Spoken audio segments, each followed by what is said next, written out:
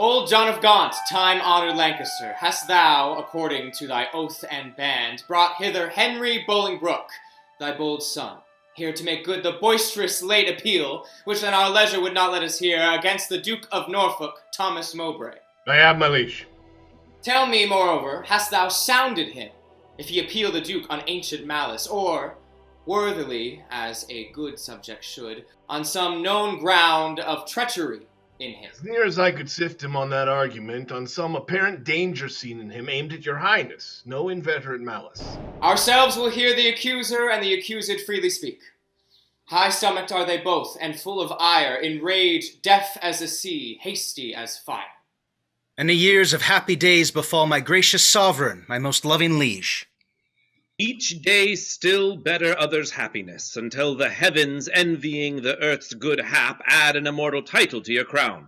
We thank you both, yet one but flatters us, as well appeareth by the cause you come, namely, to appeal each other of high treason.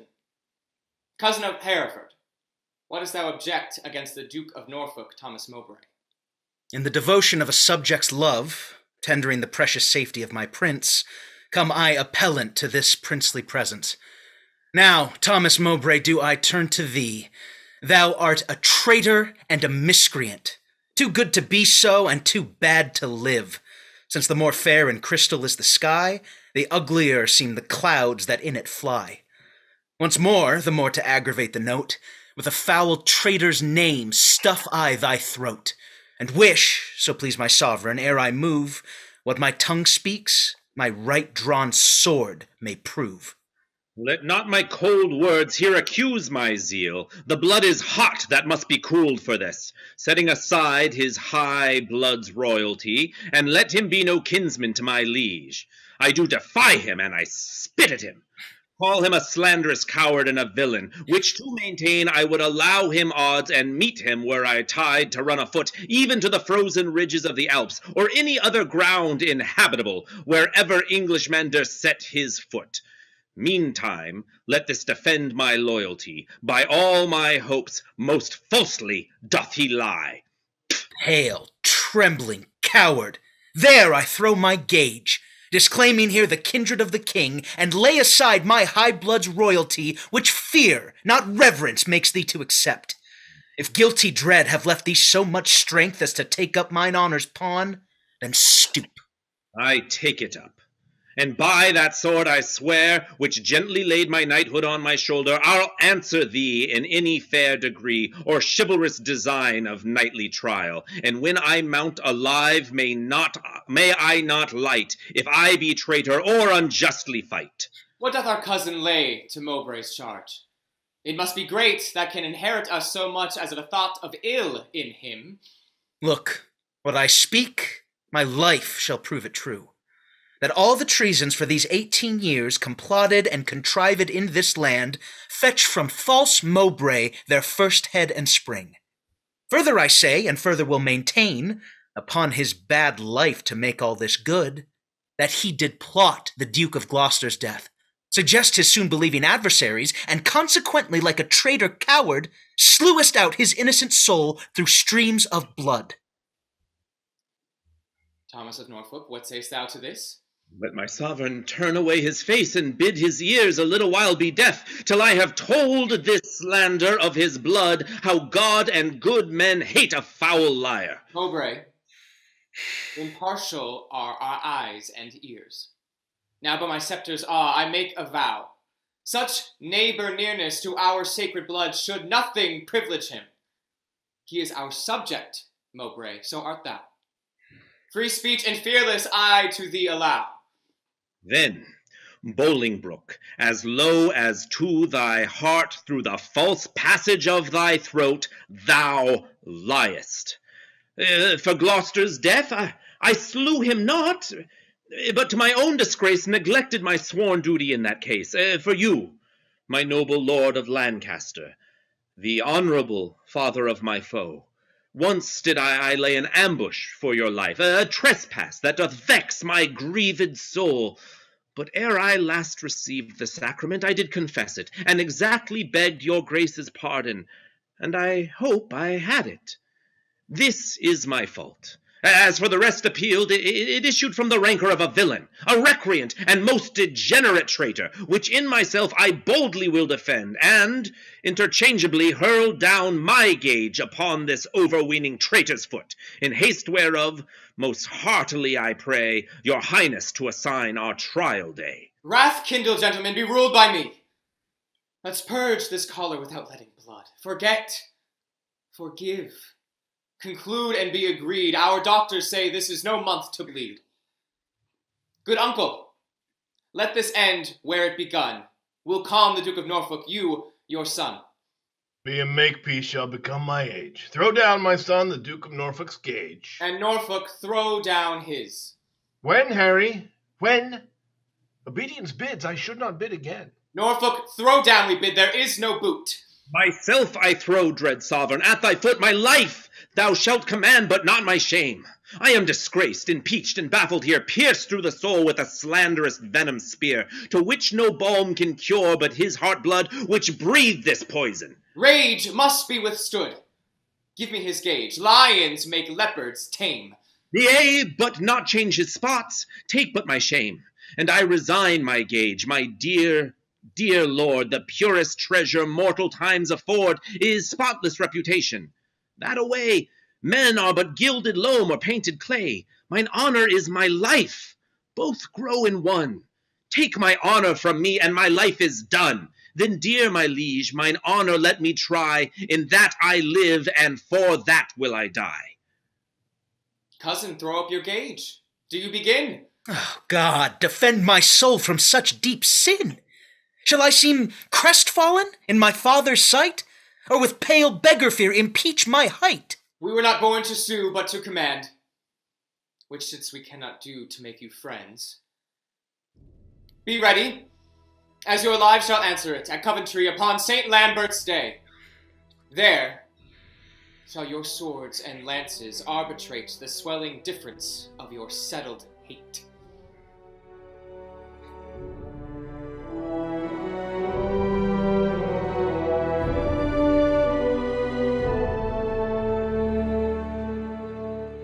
Alas, the part I had in Woodstock's blood doth more solicit me than York's claims to stir against the butchers of his life. But since correction lieth in those hands which made the fault that we cannot correct, put we our quarrel to the will of heaven, who, when they see the hours ripe on earth, will rain hot vengeance on offenders' heads. Finds brotherhood in thee no sharper spur? Hath love in thy old blood no living fire?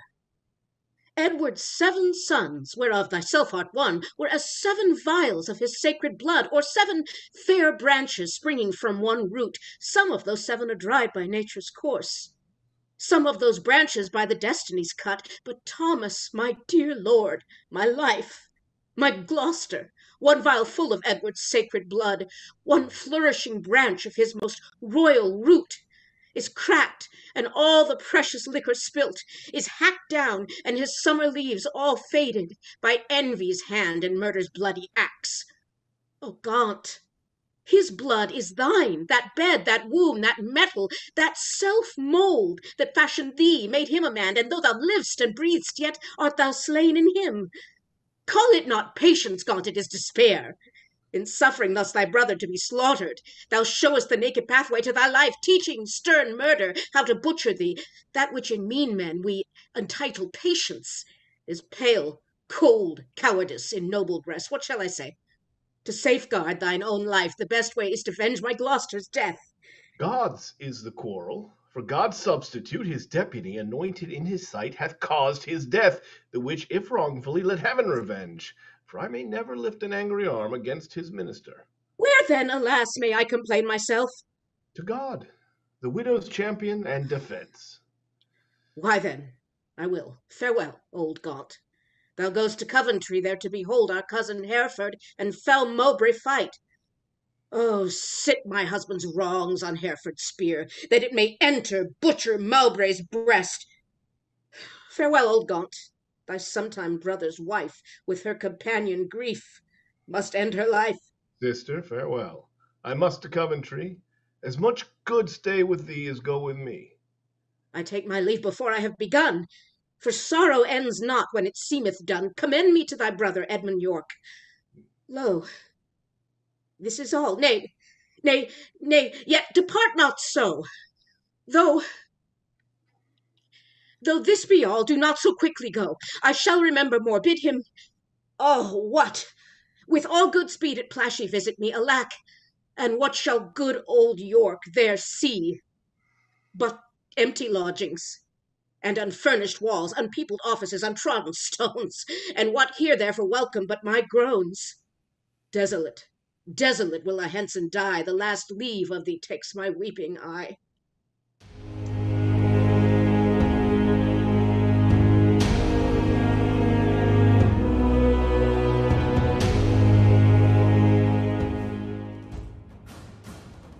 My lord Emerald, is Harry Hereford armed? Yea, at all points, and longs to enter in. The Duke of Norfolk, sprightfully and bold, stays but the summons of the appellant's trumpet. Marshal, demand of yonder champion the cause of his arrival here in arms. In God's name and the King's, say who art thou, and why thou comest thus knightly clad in arms, against what man thou comest, and what thy quarrel. Speak truly on thy knighthood and thy oath, as so defend thee heaven and thy valor. My name is Thomas Mowbray, Duke of Norfolk, who hither come engaged by my oath both to defend my loyalty and truth to God, my king, and my succeeding issue, against the Duke of Hereford that appeals me, and by the grace of God and this mine arm to prove him, in defending of myself, a traitor to my God, my king, and me. And as I truly fight, defend me heaven. Marshal, ask yonder knight in arms both who he is and why he cometh hither thus plated in habiliments of war, and formally, according to our law, depose him in the justice of his cause. What is thy name, and wherefore comest thou hither, before King Richard in his royal list? Against whom comest thou, and what's thy quarrel? Speak like a true knight, so defend thee heaven. Harry of Hereford, Lancaster, and Derby am I, who ready here do stand in arms to prove, by God's grace and my body's valor, in lists, on Thomas Mowbray, Duke of Norfolk, that he is a traitor, foul and dangerous, to God of heaven, King Richard, and to me. And as I truly fight, defend me heaven. On pain of death, no person be so bold or daring hardy as to touch the list, except the marshal and such officers appointed to direct these fair designs. Lord Marshal, let me kiss my sovereign's hand, and bow my knee before his majesty. For Mowbray and myself are like two men that vow a long and weary pilgrimage. The appellant in all duty greets your highness, and craves to kiss your hand and take his leave. We will descend and fold him in our arms. Cousin of Hereford, as thy cause is right, so be thy fortune in this royal fight. Farewell, my blood, which today thou shed. Lament we may, but not revenge thee dead. Oh, let no noble eye profane a tear for me, if I be gored with Mowbray's spear. As confident as is the falcon's flight against a bird, do I with Mowbray fight. My loving lord, I take my leave of you. Thou, the earthly author of my blood, add proof unto mine armor with thy prayers, and furbish new the name of John a Gaunt even in the lusty havior of his son. God in thy good cause make thee prosperous. Be swift like lightning in the execution, and let thy blows doubly redoubled fall like amazing thunder on the casques of the adverse pernicious enemy. Rouse up thy youthful blood. Be valiant, and live. Mine innocency and St. George to thrive. However God or fortune cast my lot, there lives or dies true to King Richard's throne, a loyal, just, and upright gentleman. Never did captive with a freer heart cast off his chains of bondage and embrace, his golden uncontrolled enfranchisement, more than my dancing soul doth celebrate this feast of battle with mine adversary. Most mighty liege, and my companion peers, take from my mouth the wish of happy years. As gentle and as jocund as to jest, go I to fight. Truth hath a quiet breast. Order the trial, Marshal, and begin. Harry of Hereford, Lancaster, and Derby stands here for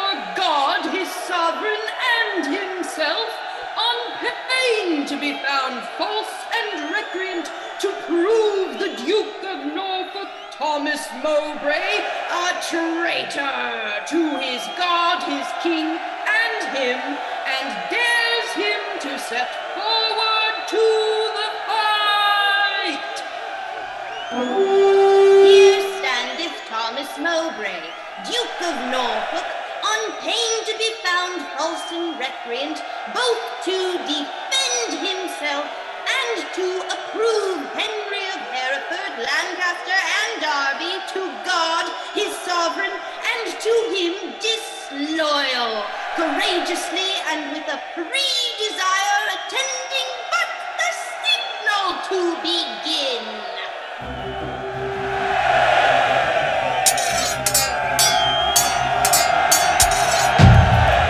The king hath thrown his water down. Let them lay by their helmets and their spears and both return back to their chairs again.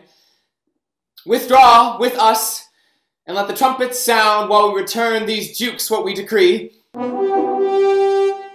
Draw near, and list what with our counsel we have done. For that our kingdom's earth should not be soiled with that dear blood which it hath fostered, and for our eyes do hate the dire aspect of civil wounds ploughed up with neighbor's sword. And for we think the ingle-winged pride of sky-aspiring and ambitious thoughts, with rival-hating envy set on you to wake our peace, which in our country's cradle draws the sweet infant breath of gentle sleep, which so roused with boisterous up-tuned drums and harsh resounding trumpets' dreadful bray, in grating shock of wrathful iron arms, might from our quiet confines fright fair peace, and make us wade even in our kindred's blood. Therefore, we banish you our territories. You, cousin Hereford, upon pain of life, till twice 5 summers have enriched our fields, shall not regreet our fair dominions, but tread the stranger paths of banishment. Your will be done. This must my comfort be. Sun that warms you here shall shine on me, and those his golden beams to you here lent shall point on me, and gild my banishment. Norfolk, for thee remains a heavier doom, which I with some unwillingness pronounce. The hopeless word of never to return breathe I against thee upon pain of life. A heavy sentence, my most sovereign liege, and all unlooked for from your highness' mouth. The language I have learned these 40 years, my native English, now I must forgo. My tongue's use is to me no more than an unstringed viol or a harp. Within my mouth you have enjailed my tongue, doubly portcullised with my teeth and lips, and dull, unfeeling, barren ignorance has made my jailer to attend on me. I am too old to fawn upon a nurse, too far in years to be a pupil now. What is thy sentence then but speechless death, which robs my tongue from breathing native breath? It boots thee not to be compassionate. After our sentence, plaining comes too late. Thus I turn me from my country's light, to dwell in solemn shades of endless night. Return again, and take an oath with thee. Swear by the duty that you owe to God to keep the oath that we administer. You never shall, so help you truth and God, embrace each other's love in banishment. Nor never be advised at purpose meet to plot, contrive, or complot any ill against us, our state, our subjects, or our land. I swear. And I to keep all this. Norfolk, so far as to mine enemy, confess thy treasons ere thou leave the realm. O Bolingbroke, if ever I were traitor, my name be blotted from the book of life, and I from heaven banished as from hence. But what thou art, God, thou, and I do know, and all too soon I fear the king shall rue. Farewell, my liege. Now no way can I stray, save back to England, All the world's my way. Uncle, even in the glasses of thine eyes I see thy grieved heart. Thy sad aspect hath, from the number of his banished years, plucked 4 away. 6 frozen winters spent, return with welcome home from banishment. How long a time lies in one little word? 4 lagging winters and 4 wanton springs end in a word. Such is the breath of kings. I thank my liege that in regard of me he shortens 4 years of my son's exile. But little vantage shall I reap thereby, for ere the 6 years that he hath to spend can change their moons and bring their times about, my oil-dried lamp and time-bewasted light shall be extinct with age and endless night. Why, uncle, thou hast many years to live. But not a minute, king, that thou canst give. Thou canst help time to furrow me with age, but stop no wrinkle in his pilgrimage. Thy word is current with him for my death. But dead, thy kingdom cannot buy my breath. Thy son is banished upon good advice, whereto thy tongue a party verdict gave. Why at our justice seems thou then to lour? Things sweet to taste prove in digestion sour. You urged me as a judge, but I had rather you would have bid me argue like a father. Alas, I looked when some of you should say I was too strict to make mine own away. But you gave leave to my unwilling tongue, against my will, to do myself this wrong. Cousin, farewell. And uncle bid him so.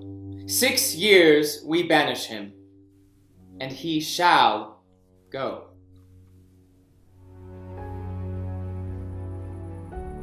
What is 6 winters? They are quickly gone. To men enjoy, but grief makes 1 hour 10. Call it travel that thou takest for pleasure. My heart will sigh when I miscall it so, which finds it an enforced pilgrimage.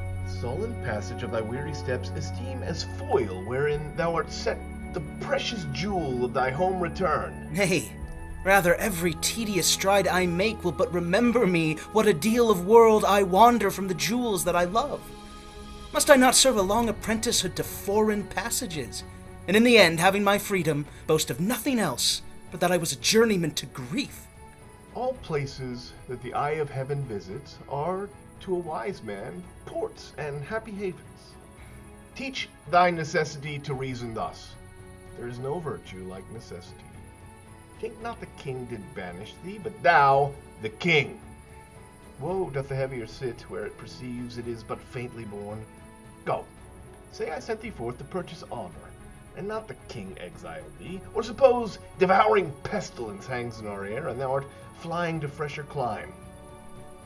Look, what thy soul holds dear, imagine it to lie that way that thou goest, not whence thou comest. Suppose the singing birds musicians, the flowers fair ladies, and thy steps no more than a delightful measure or a dance. For gnarling sorrow hath less power to bite the man that mocks it and sets it light. Oh, who can hold a fire in his hand by thinking on the frosty Caucasus, or cloy the hungry edge of appetite by bare imagination of a feast? Oh no, the apprehension of the good gives but the greater feeling to the worse. Come, my son, I'll bring thee on thy way. Had I thy youth and cause, I would not stay. And England's ground, farewell. Sweet soil, adieu. My mother and my nurse that bears me yet. Where'er I wander, boast of this I can. Though banished, yet a true-born Englishman.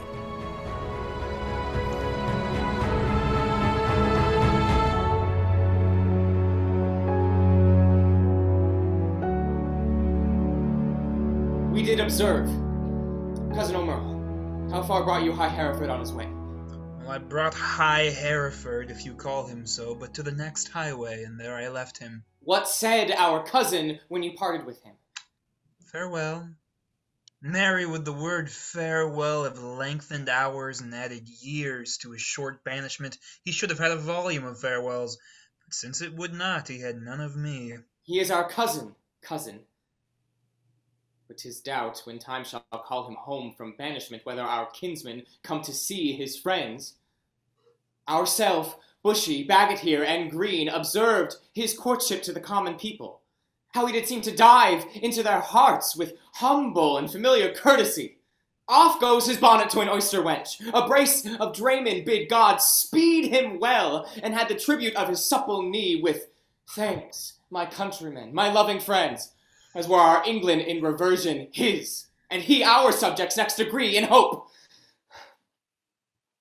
Well, he is gone, and with him go these thoughts. Now, for the rebels which stand out in Ireland, expedient manage must be made, my liege, ere further leisure yield them further means for their advantage and your highness' loss.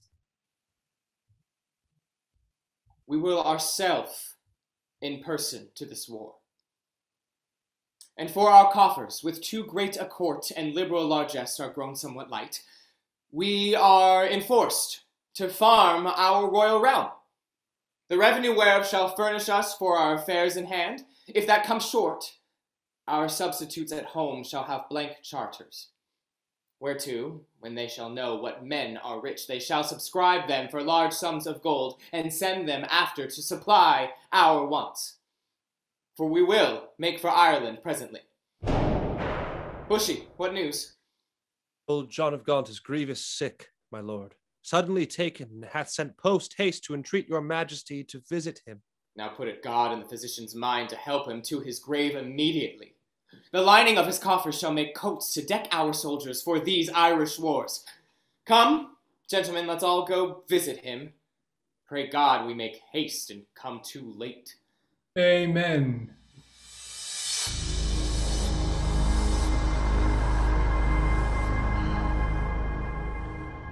Will the king come, that I may breathe my last in wholesome counsel to his unstayed youth? Vex not yourself, nor strive not with your breath, for all in vain comes counsel to his ear. Oh, but they say the tongues of dying men enforce attention like deep harmony. Where words are scarce, they are seldom spent in vain, for they breathe truth that breathe their words pain. He that no more must say is listened more than they whom youth and ease have taught to gloze. More are men's ends marked than their lives before. The setting sun and the music at the close, as the last taste of sweets is sweetest last, writ in remembrance more than things long past. Though Richard my life's counsel would not hear, my death's sad tale may yet undeaf his ear. No, it is stopped with other flattering sounds, as praises of whose taste the wise are fond, lascivious meters to whose venom sound the open ear of youth doth always listen. Then all too late comes counsel to be heard, wherewith doth mutiny with wit's regard. Direct not him whose way himself will choose. 'Tis breath thou lackst, and that breath wilt thou lose. Thinks I am a prophet new inspired, and thus expiring do foretell of him. His rash, fierce blaze of riot cannot last, for violent fires soon burn out themselves. Small showers last long, but sudden storms are short. This royal throne of kings, this sceptred isle, this earth of majesty, the seat of Mars, this other Eden, demi-paradise, this fortress built by nature for herself against infection and the hand of war, this blessed plot, this earth, this realm, this England, this land of such dear souls, this dear, dear land, dear for her reputation through the world, is now leased out. I die pronouncing it, like to a tenement or pelting farm. England, bound in with a triumphant sea whose rocky shores beats back the envious siege of watery Neptune, is now bound in with shame, with inky blots and rotten parchment bonds. That England, that was wont to conquer others, hath made a shameful conquest of itself. Ah, would the scandal vanish with my life, how happy then were my ensuing death. The king is come. Deal mildly with his youth, for young hot coals being raged do rage the more. How fares our our noble uncle, Lancaster. Comfort, man. How is with aged Gaunt? For sleeping England long time have I watched. Watching breeds leanness. Leanness is all Gaunt. The pleasure that some fathers feed upon is my strict fast. I mean my children's looks, and therein fasting have made me gaunt. Gaunt am I for the grave, gaunt as a grave, whose hollow womb inherits naught but bones. Can sick men play so nicely with their names? No, misery makes sport to mock itself. Since thou dost seek to kill my name in me, I mock my name, great king, to flatter thee. Should dying men flatter with those that live? No, no, men living flatter those that die. Thou, now a dying, say'st thou flatterest me. Oh no, thou diest, though I the sicker be. I am in health. I breathe, and see thee ill. Now he that made me knows I see thee ill. Ill in myself to see, and in thee seeing ill. Thy deathbed is no lesser than thy land, wherein thou liest in reputation sick. 1,000 flatterers sit within thy crown, whose compass is no bigger than thy head, and yet, encaged in so small a verge, the waste is no whit lesser than thy land.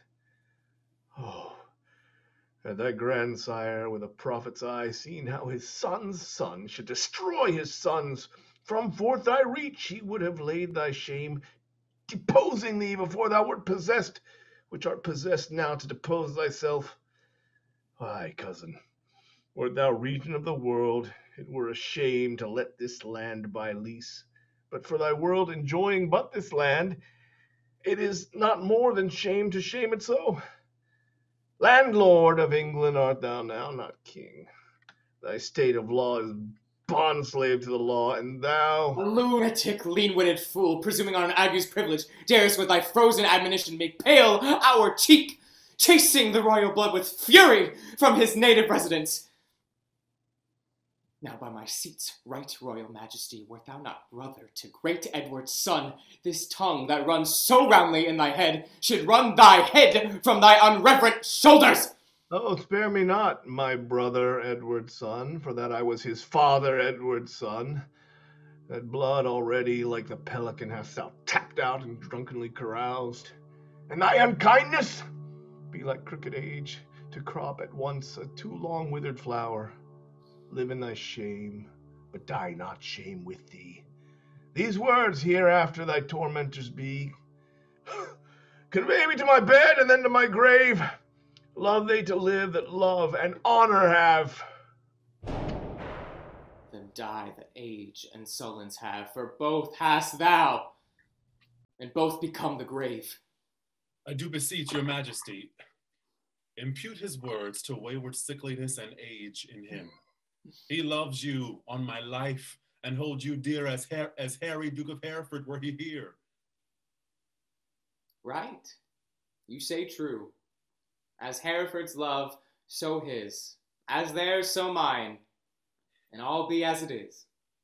My liege, old God commends him to your majesty. What says he? Nay, nothing. All is said, his tongue is now a stringless instrument, words, life, and all. Old Lancaster hath spent. Be York the next that must be bankrupt so. Though death be poor, it ends a mortal woe. The ripest fruit first falls, and so doth he. His time is spent, our pilgrimage must be. So much for that. Now, for our Irish wars, we must supplant those rough, rug-headed kerns which like live venom where no venom else, but only they have privilege to live. And for these great affairs do ask some charge. Towards our assistance we do seize to us the plate, corn, revenues, and movables, whereof our uncle Gaunt did stand possessed. How long shall I be patient? Oh, how long shall tender duty make me suffer wrong? Not Gloucester's death, nor Hereford's banishment, not Gaunt's rebukes, nor England's private wrongs, have ever made me sour my patient cheek, or been one wrinkle on my sovereign's face. I am the last of noble Edward's sons, of whom thy father, Prince of Wales, was first. In war was never lion raged more fierce, in peace was never gentle lamb more mild, than was that young and princely gentleman. His face thou hast, for even so looked he accomplished with the number of thy hours. But when he frowned, it was against the French, and not against his friends. His noble hand did will what he did spin, and spin not that which his triumphant father's hand had won. His hands were guilty of no kindred blood, but bloody with the enemies of his kin. Oh, Richard, York is too far gone with grief, or else he never would compare between. Why, uncle, what's the matter? Seek you to seize and gripe into your hands the royalties and rights of banished Hereford? Is not Gaunt dead, and doth not Hereford live? Was not Gaunt just, and is not Harry true? Take Hereford's rights away, and take from time his charters and his customary rights. Let not tomorrow then ensue today. Be not thyself, for how art thou a king, but by fair sequence and succession?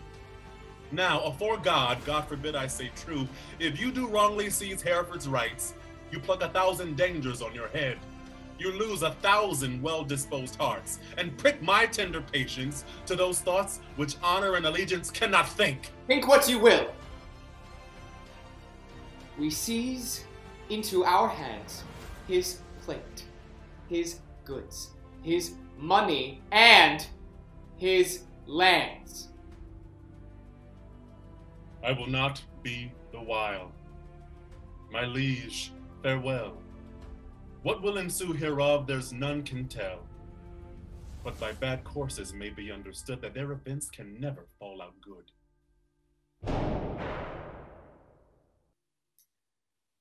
Go, Bushy, to the Earl of Wiltshire straight. Bid him repair to us to Ely House to see this business. Tomorrow next, we will for Ireland, and 'tis time, I trow, and we create, in absence of ourself, our Uncle York, Lord Governor of England. For he is just, and always loved us well. Tomorrow must we part. Be merry, for our time of stay is short. Well, lords, the Duke of Lancaster is dead. And living too, for now his son is Duke. Barely in title, not in revenue. Richly in both, if justice had her right. My heart is great, but it must break with silence ere to be disburdened with a liberal tongue. Speak thy mind, and let him there speak more that speaks thy words again to do thee harm. Since that thou would speak to the Duke of Hereford. If it be so, out with it boldly, man, quick as mine ear to hear of good towards him. Oh, no good at all that I can do for him, unless you call it good to pity him, bereft and gelded of his patrimony. Now, afore God, to shame such wrongs are born in him, a royal prince and many more of noble blood in this declining land. The king is not himself, but basely led by flatterers, and what they will inform merely in hate against any of us all, that will the king severely prosecute against us, our lives, our children, and our heirs. The commons hath he peeled with grievous taxes, and quite lost their hearts. The nobles hath he fined for ancient quarrels, and quite lost their hearts. And daily new exactions are devised, as blanks and benevolences, and I what not what. But what a God's name doth become of this? Wars have not wasted it, for warred he hath not, but barely yielded upon compromise that which his noble ancestors achieved with blows. More hath he spent in peace than in wars. The Earl of Wiltshire hath the realm and farm. The king's grown bankrupt, like a broken man. Reproach and dissolution hangeth over him. He hath not money for these Irish wars, his burdenous taxations notwithstanding, but by the robbing of the banished Duke. Noble kingsman, a most degenerate king. But lords, We hear this fearful tempest sing, yet we see no shelter to avoid the storm. We see the very wreck that we must suffer. And unavoided is the danger now, for suffering so the causes of our wreck. Not so. Even through the hollow eyes of death, I spy little life bearing, but I dare not say how near the tidings of our comfort is. Nay, let us share thy thoughts as thou dost ours. Be confident to speak, Northumberland. We three are but thyself. And speaking so, thy words are but as thoughts. Therefore be bold.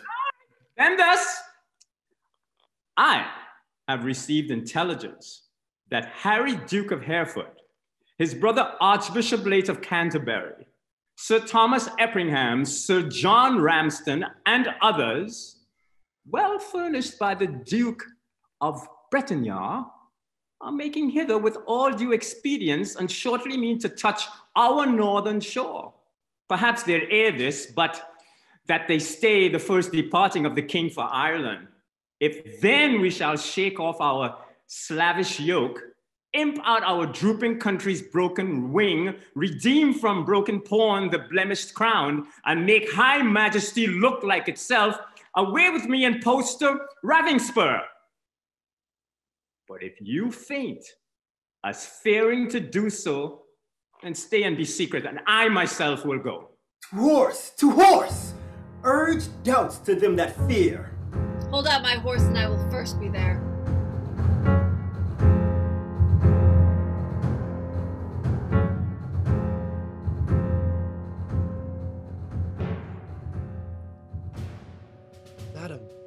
Madam, your majesty is too much sad. You promised when you parted with the king to lay aside life-harming heaviness and entertain a cheerful disposition. To please the king I did. To please myself, I cannot do it. Yet I know no cause why I should welcome such a guest as grief, save bidding farewell to so sweet a guest as my sweet Richard.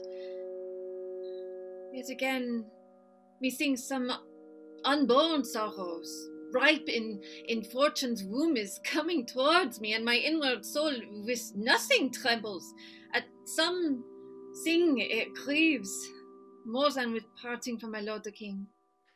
Each substance of a grief hath 20 shadows, which shows like grief itself, but is not so. For sorrow's eye, glazed with blinding tears, divides one thing entire to many objects, like perspectives, which, rightly gazed upon, show nothing but confusion. I'd awry distinguish form.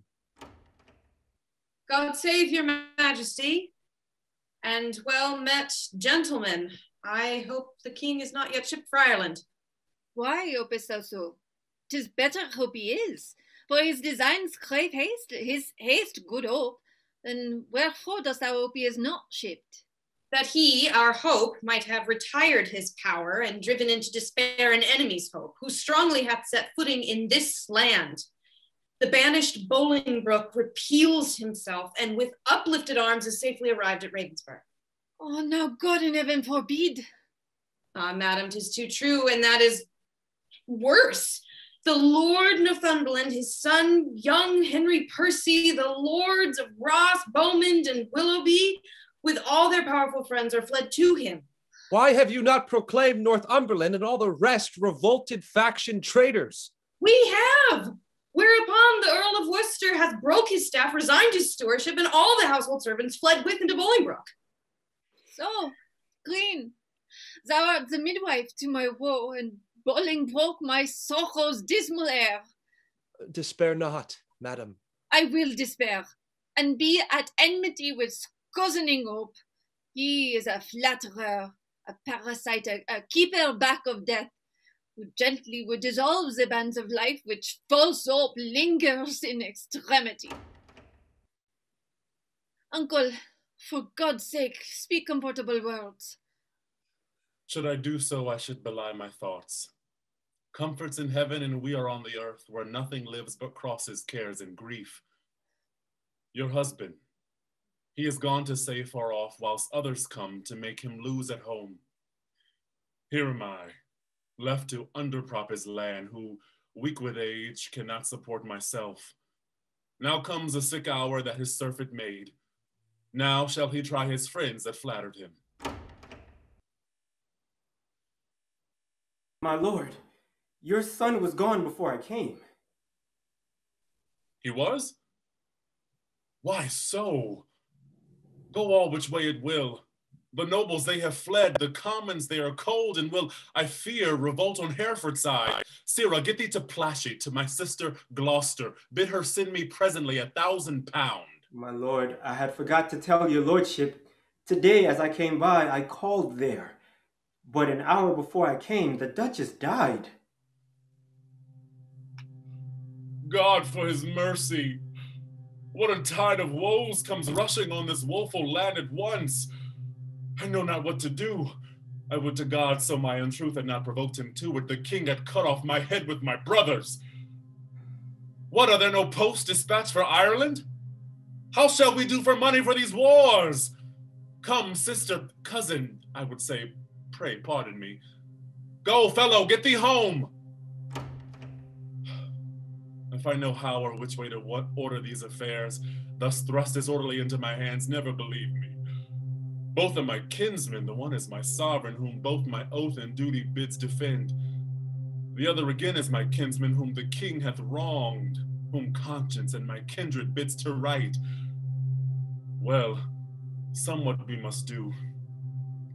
Gentlemen, go muster up your men and meet me presently at Berkeley. I should to Plashy too, but time will not permit. All is uneven and everything is left at 6 and 7. Wind sits fair for news to go to Ireland, but none returns. For us to levy power proportionable to the enemy is all impossible. Besides, our nearness to the king in love is near the hate of those love not the king. And that's the wavering commons. For their love lies in their purses, and whoso empties them by so much fills their hearts with deadly hate. Wherein the king stands generally condemned. If judgment lie in them, then so do we, because we ever have been near the king. Well, I will for refuge straight to Bristol Castle. The Earl of Wiltshire is already there. Thither will I with you. Will you go along with us? No, I will to Ireland to his majesty. Farewell. If heart's presages be not vain, we three here art that ne'er shall meet again. That's as York thrives to beat back Bolingbroke. Alas, poor Duke. The task he undertakes is numbering sands and drinking oceans dry. Where one on his side fights, thousands will fly. Farewell. At once, for all, and ever.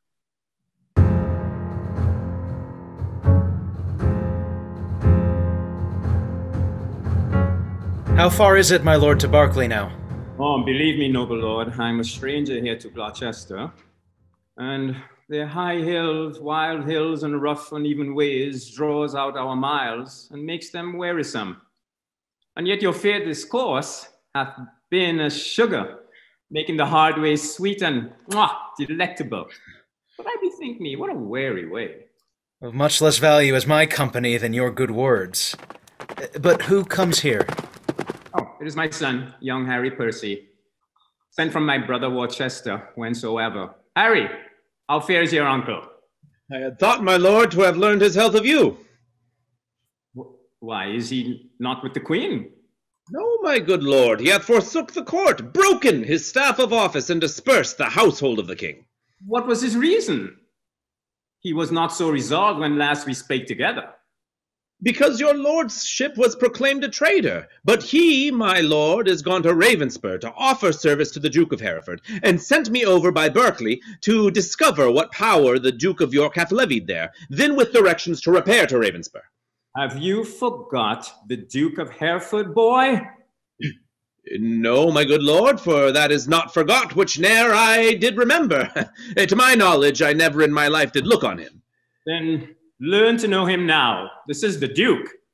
Ah, my gracious lord, I tender you my service, such as it is, being tender, raw, and young, which elder days shall ripen and confirm to more approved service and desert. I thank thee, gentle Percy, and be sure I count myself in nothing else so happy as in a soul remembering my good friends. And as my fortune ripens with thy love, it shall be still thy true love's recompense. My heart this covenant makes, my hand thus seals it. How far is it to Berkeley? And what still keeps good old York there with his men of war? Well, there stands the castle by yon tuft of trees, manned with 300 men, as I have heard, and in it are the lords of York, Berkeley, and Seymour, none else of name or noble estimate. Ah, look, here come the lords of Ross and Willoughby. Welcome, my lords. I wot your love pursues a banished traitor.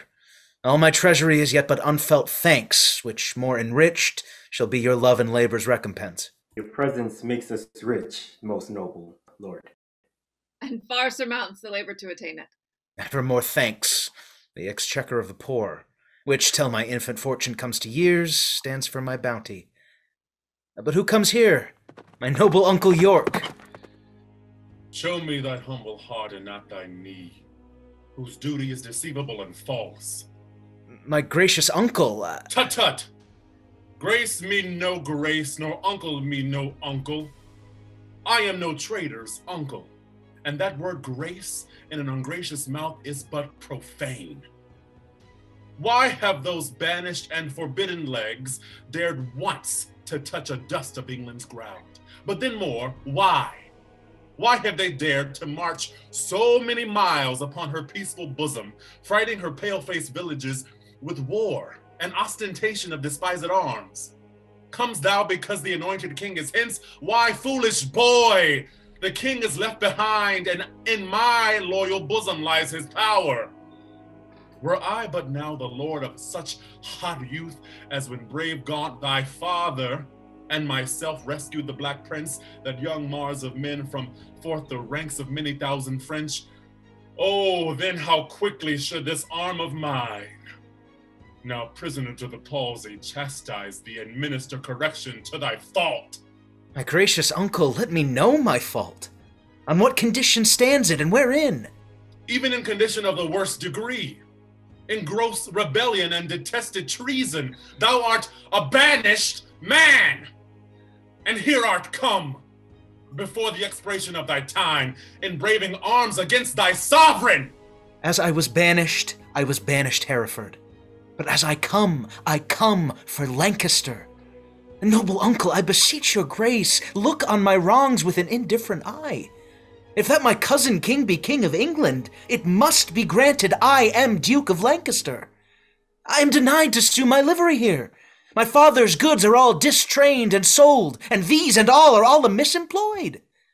What would you have me do? I am a subject, and I challenge law. Attorneys are denied me, therefore personally I lay my claim to my inheritance of free descent. The noble duke hath been too much abused. And your grace upon to do him right. Base men by his endowments are made great.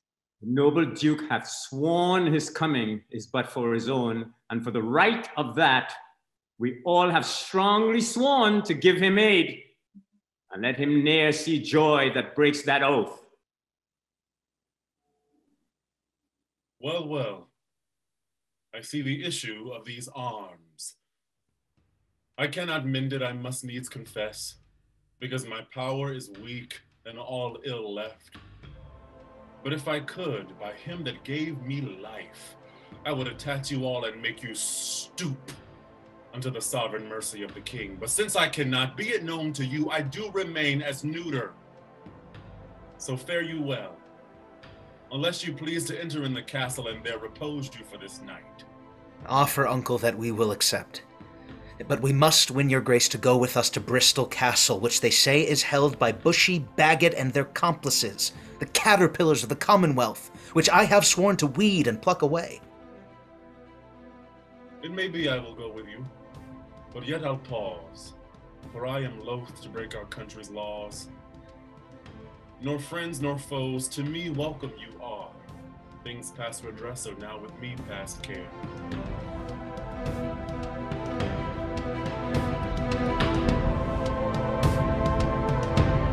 Bring forth these men, Bushy and Green.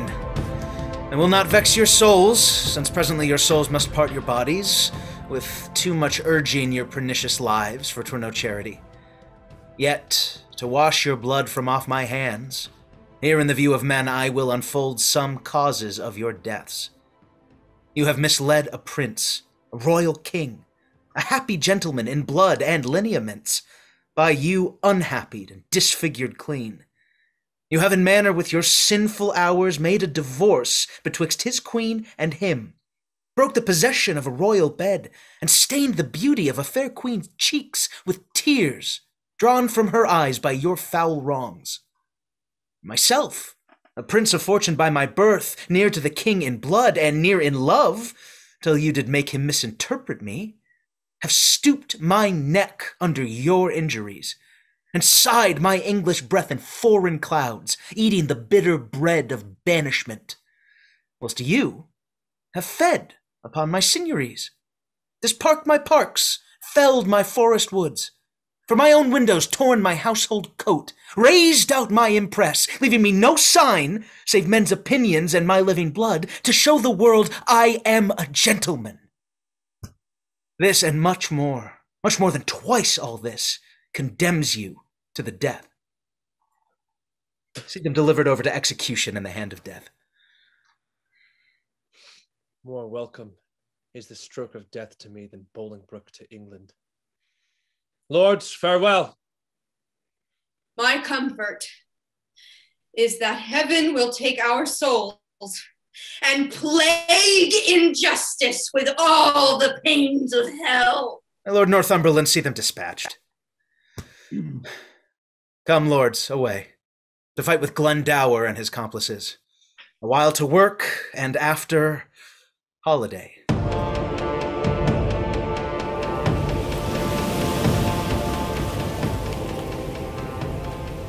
Barclough, the castle call they this at hand. Yea, my lord. How brooks your grace the air after your late tossing on the breaking seas? Needs must I like it well. I weep for joy to stand upon my kingdom once again. Dear earth, I do salute thee with my hand, though rebels wound thee with their horses' hoofs. As a long-parted mother with her child plays fondly with her tears and smiles in meeting, so, weeping, smiling, greet I thee, my earth, and do thee favors with my royal hands. Feed not thy sovereign's foe, my gentle earth, nor with thy sweet comforts his ravenous sense guard it. I pray thee with a lurking adder, whose double tongue may with a mortal touch throw death upon thy sovereign's enemies. Fear not, my lord.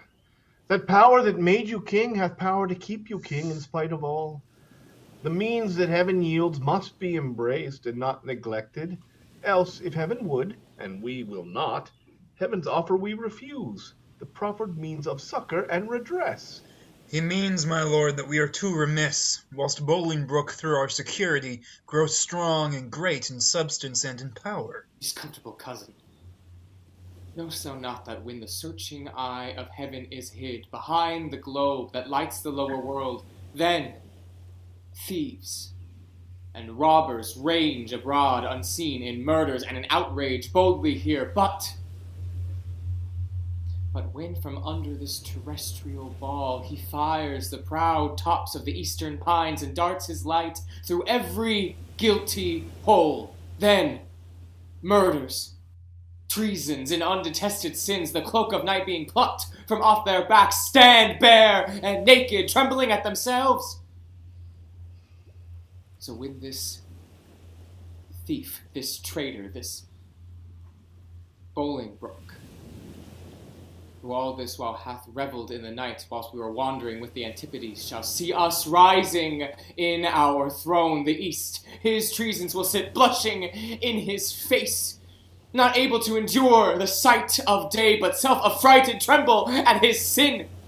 Not all the water in the rough rude sea can wash the balm from an anointed king. The breath of worldly men cannot depose the deputy elected by the Lord. For every man that Bolingbroke hath pressed to lift shrewd steel against our golden crown, God for his Richard hath in heavenly pay a glorious angel.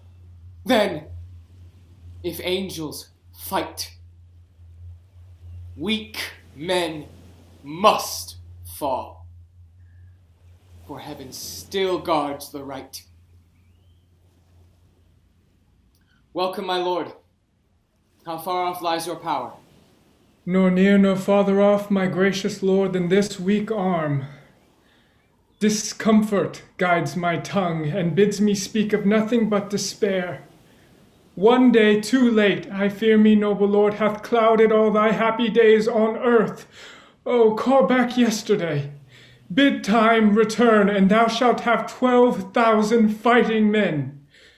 For all the Welshmen, hearing thou wert dead, are gone to Bolingbroke, dispersed and fled. Comfort, my liege. Why looks your grace so pale? Now the blood of 20,000 men did triumph in my face, and they are fled. Until so much blood thither come again, have I not reason to look pale and dead? All souls that will be safe fly from my side, for time hath set a blot upon my pride. Comfort, my liege. Remember who you are. I had forgot myself. Am I not king? Awake! Awake, thou coward majesty, thou sleepest. Is not the king's name 20,000 names? Arm! Arm, my name! A puny subject strikes at thy great glory.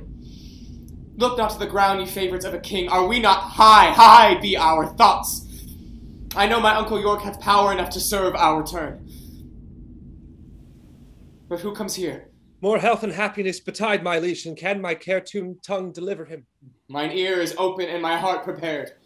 The worst is worldly loss thou canst unfold. Say, is my kingdom lost? Why, 'twas my care, and what loss is it to be rid of care? Cry woe, destruction, ruin, and decay. The worst is death, and death will have his day. Glad am I that your highness is so armed to bear the tidings of calamity. Like an unseasonable stormy day, which makes the silver rivers drown their shores, as if the world were dissolved to tears, so high above his limits swells the rage of Bolingbroke, covering your fearful land with hard, bright steel and hearts harder than steel.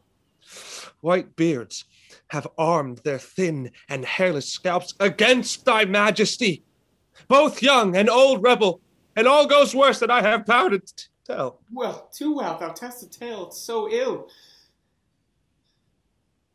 Where is the Earl of Wiltshire? Where is Bagot? What has become of where is Green? I warrant they have made peace with Bolingbroke. Peace they have made with him, indeed, my lord. Oh. Villains! Vipers, damned without redemption, dogs, easily won to fawn on any man, snakes, in my heart blood worm that sting my heart. 3 Judases, each one thrice worse than Judas. Could they make peace? Terrible hell make war upon their spotted souls for this offense. Again, uncurse their souls. Their peace is made with heads and not with hands. Those whom you curse have felt the worst of deaths, destroying wound and lie full low, graved in the hollow ground. Where is the Duke my father with his power? No matter where. Of comfort no man speak.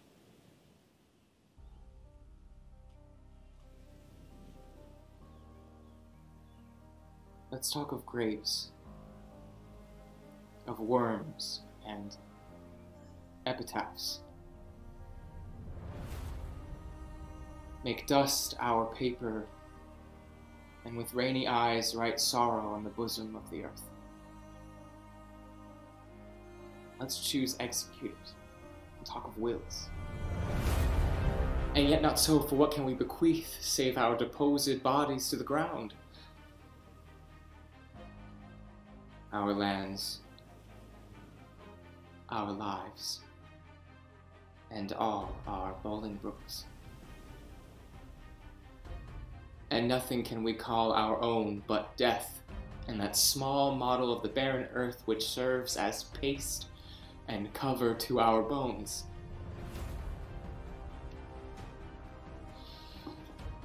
Oh, for God's sake, let us sit upon the ground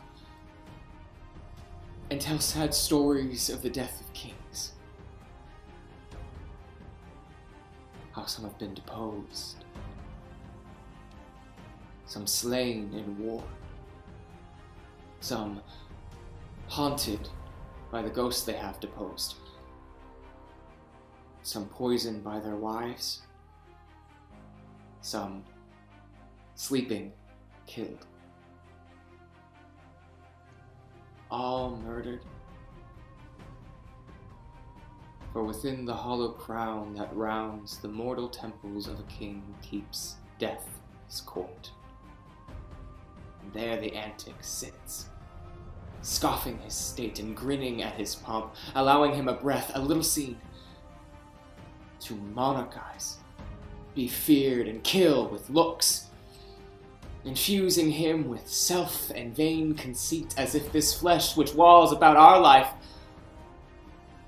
were brass impregnable. And humored thus comes at the last with a little pin, bores through his castle wall, and farewell, king! Cover your heads, and mock not flesh and blood with solemn reverence. Throw away respect, tradition, form, and ceremonious duty, for you have but mistook me all this while. I live with bread like you, feel want, taste grief, need friends. Subjected thus, how can you say to me I am a king? My lord, wise men ne'er sit and wail their woes, but presently prevent the ways to wail. My father hath a power. Inquire of him, and learn to make a body of a limb. Thou chidst me well. Proud Bolingbroke, I come to charge blows with thee for our day of doom. Say, Scroop, where lies our uncle with his power? Speak sweetly, man, although thy looks be sour. I play the torturer by small and small to lengthen out the worst that must be spoken. Your uncle York is joined with Bolingbroke, and all your northern castles yielded up, and all your southern gentlemen in arms upon his party. Now I said enough. Shrew thee, cousin, which leads me forth that sweet way I in despair. What say you now? What comfort have we now? By heaven, I'll hate him everlastingly that bids me be of comfort any more.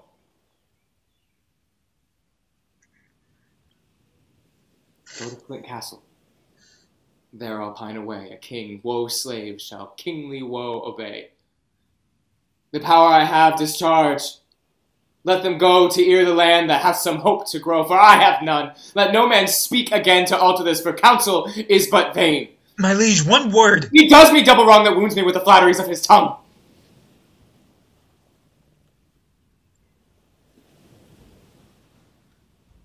Discharge my followers. Let them hence away from Richard's night to Bolingbroke's fair day.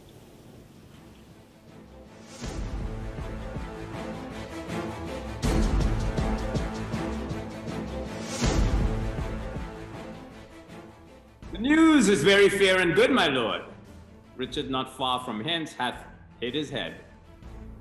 It would beseem the Lord Northumberland to say King Richard, or lack the heavy day when such a sacred king should hide his head. Mistake not, uncle, further than you should. Take not, good cousin, further than you should, lest your mistake the heavens are o'er our heads. I know it, uncle, and oppose not myself against their will. Welcome, Harry. What, will not this castle yield? Castle royally is manned, my lord, against thy entrance. Royally? Well, it contains no king. Yes, my good lord, it doth contain a king. King Richard lies within the limits of yond lime and stone, and with him are Lord Dormerle, Lord Salisbury, Sir Stephen Scroop, besides a clergyman of holy reverence, who I cannot learn. Noble lords, go to the rude ribs of that ancient castle. Through brazen trumpets send the breath of parley into his ruined ears, and thus deliver. Henry Bolingbroke on both his knees doth kiss King Richard's hand, and sends allegiance and true faith of heart to his most royal person, hither come even at his feet to lay my arms and power, provided that my banishment repealed and lands restored again be freely granted. If not, I'll use the advantage of my power and lay the summer's dust with showers of blood rain from the wounds of slaughtered Englishmen, the which how far off from the mind of Bolingbroke it is? Such crimson tempest should bedrench the fresh green lap of fair King Richard's land, my stooping duty tenderly shall show. Go, signify as much, while here we march upon the grassy carpet of this plain. Let's march without the noise of threatening drum, that from this castle's tattered battlements our fair appointments may be well perused. Methinks King Richard and myself should meet with no less terror than the elements of fire and water, when their thundering shock at meeting tears the cloudy cheeks of heaven. Be he the fire, I'll be the yielding water. The rage be his, lest on the earth I rain my waters. On the earth, not on him. March on, and mark King Richard how he looks.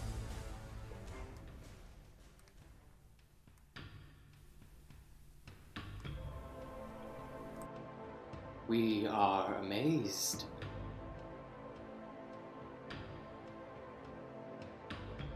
And thus long have we stood to watch the fearful bending of thy knee, because we thought ourself thy lawful king. And if we be, how dare thy joints forget to pay their awful duty to our presence? If we be not, show us the hand of God that hath dismissed us from our stewardship. For well we know no hand of blood and bone can gripe the sacred handle of our scepter, unless he do profane, steal, or usurp. And though you think that all, as you have done, have torn their souls by turning them from us, and we are barren and bereft of friends, yet know my master, God omnipotent, is mustering in his clouds on our behalf armies of pestilence, and they shall strike your children yet unborn and unbegot, that lift your vassal hands against my head and threat the glory of my precious crown. Tell Bolingbroke, for yon methinks he stands, that every stride he makes upon my land is dangerous treason. He is come to open the purple testament of bleeding war, but ere the crown he looks for live in peace. 10,000 bloody crowns of mother's sons shall ill become the flower of England's face, charge the complexion of her maid pale peace to scarlet indignation, and bedew her pastures grass with faithful English blood. King of heaven forbid our lord the king should so with civil and uncivil arms be rushed upon. Thy thrice noble cousin Harry Bolingbroke doth humbly kiss thy hand, and by the honorable tomb he swears that stands upon your royal grandsire's bones, his coming hither had no further scope, and for his lineal royalties, and to beg enfranchisement immediate on his knees, which on thy royal party granted once, his glittering arms he will commend to rust, his barbed steeds to stables, and his hearth to faithful service of your majesty. Northumberland, say thus the king returns. His noble cousin is right welcome hither, and all the number of his fair demands shall be accomplished without contradiction. With all the gracious utterance thou hast, speak to his gentle hearing kind commends, till time Lend friends and friends their helpful swords.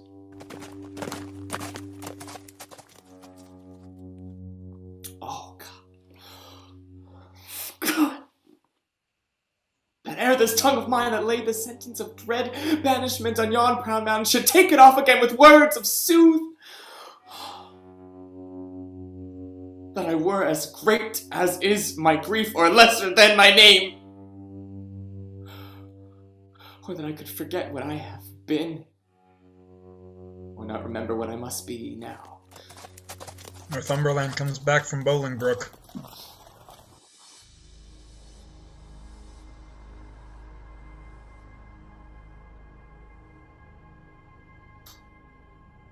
What must the king do now?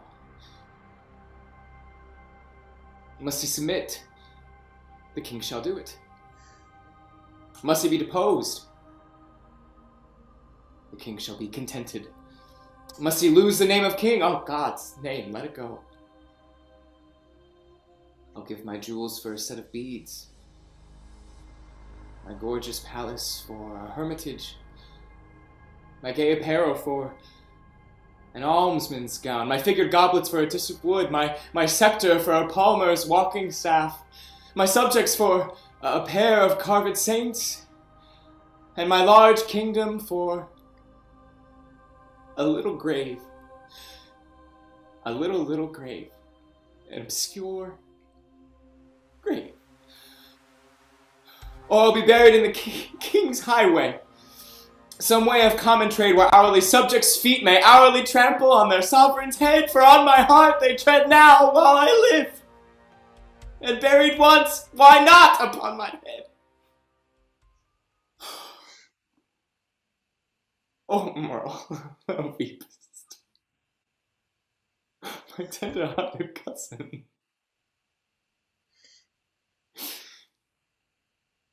We'll make foul weather with despised tears. Our sighs, and they shall lodge the summer corn, and make a dearth in this revolting land. Or shall we play the wanton with our woes and make some pretty match with shedding tears? Most mighty prince, my Lord Northumberland, what says King Bolingbroke? Will his majesty give Richard leave to live till Richard die? You make a leg, and Bolingbroke says, aye. No, my lord, in the base court he doth attend to speak with you. May it please you to come down. Down? Down I come. Like glistering Phaeton wanting the manage of unruly jades. In the base court where kings grow base, to come at traitors' calls and do them grace. In the base court, come down, down, court, down, king! For night owls shriek where mounting larks should sing. What says his majesty? Oh, sorrow and grief of heart makes him speak fondly like a frantic man. Oh, yet he is come. Stand all apart, and show fair duty to his majesty. My gracious lord. That cousin, you debase your princely need to make the base earth proud with kissing it. Me rather had my heart might feel your love than my unpleased eye see your courtesy. Up! Cousin, up! Your heart is up, I know, thus high at least, although your knee be low. My gracious lord, I come but for mine own. Your own is yours. And I am yours. And all. So far be mine, my most redoubted lord, as my true service shall deserve your love. Well, you deserve. They well deserve to have that know the strongest and surest way to get. Uncle, give me your hands. Nay, dry your eyes. Tears show their love, but want their remedies. Cousin, I am too young to be your father, though you are old enough to be my heir. What you will have, I'll give, and willing too. For do we must what force will have us do. Set on towards London, cousin, is it so? Yea, my good lord. Then I must not say no.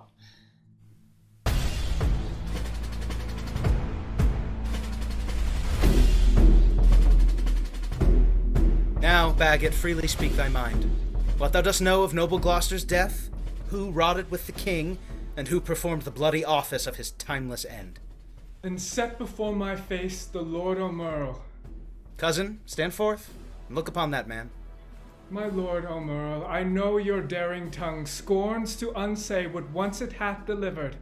In that dead time when Gloucester's death was plotted, I heard you say, is not my arm of length that reacheth from the restful English court as far as Calais to mine uncle's head? Amongst much other talk, that very time I heard you say that you had rather refuse the offer of 100,000 crowns than Bolingbroke's return to England, adding withal how blessed this land would be in this your cousin's death. Princes and noble lords, what answer shall I make to this base man?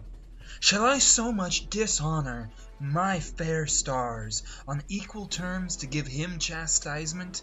Either I must, or have mine honor soiled with the attainder of his slanderous lips. There is my gage, the manual seal of death that marks thee out for hell. I say thou liest, and will maintain what thou hast said is false in thy heart blood, though being all too base to stain the temper of my knightly sword. Bagot, forbear, thou shalt not take it up. Excepting one, I would he were the best in all this presence that hath moved me so. That thy valor stand on sympathy, there is my gage, O'Merle, and gage to thine. I heard thee say, and vauntingly thou spakest it, that thou wert cause of noble Gloucester's death. If thou deniest it 20 times, thou liest, and I will turn thy falsehood to thy heart, where it was forged with my rapier's point. Thou darest not, coward, live to see that day. Now by my soul, I would it were this hour. Fitzwater, thou art damned to hell for this. Merle, thou liest. His honor is as true in this appeal as thou art all unjust. And that thou art so, there I throw my gage. Prove it on thee to the extremest point of mortal breathing. Seize it, if thou darest. And if I do not, may my hands rot off, and never brandish more revengeful steel over the glittering helmet of my foe. I task the earth to the light, forsworn O'Merle, and spur thee on with full as many lies as may be hollered in thy treacherous ear from sun to sun. There is my honor's pawn. Engage it to the trial if thou darest. Who sets me else? By heaven, I'll throw it all. I have 1,000 spirits in one breast to answer 20,000 such as you. My lord Fitzwater, I do remember well the very time O'Merle and you did talk. 'Tis very true, you were in presence then, and you can witness with me this is true. As false, by heaven, as heaven itself is true. Surely thou liest. Dishonorable boy! That lie shall lie so heavy on my sword that it shall render revenge and vengeance till thou the lie giver and that lie do lie in earth as quiet as thy father's skull. In proof whereof, there is my honor's pawn. Engage it to the trial, if thou darest. How fondly dost thou spur a forward horse! As I intend to thrive in this new world, O'Merle is guilty of my true appeal. Besides, I heard the Baroness Norfolk say that thou, O'Merle, didst send 2 of thy men to execute the noble Duke of Calais. Some honest Christian trust me with the gage that Norfolk lies. Here I do throw down this, if he may be repealed, to try his honor. These differences shall all rest under gage till Norfolk be repealed. Repealed he shall be, and though mine enemy, restored again to all his lands and seigneuries.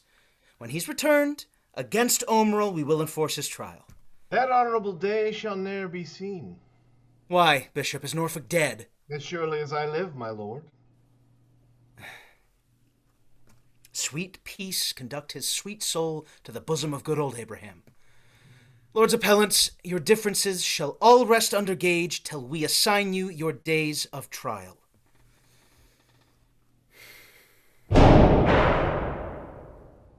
Great Duke of Lancaster, I come to thee from plume-plucked Richard, who with willing soul adopts thee heir, and his high scepter yields to the possession of thy royal hand.